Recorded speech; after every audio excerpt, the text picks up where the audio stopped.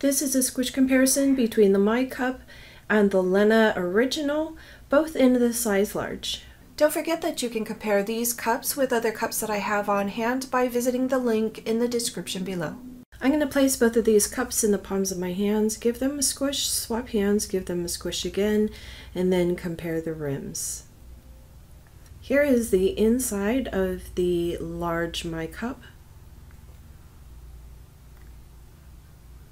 and inside of the large Lena Sensitive.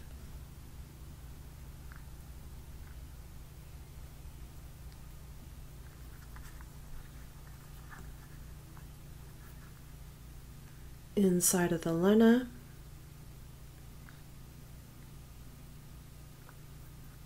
and inside of the MyCup. And just the rims.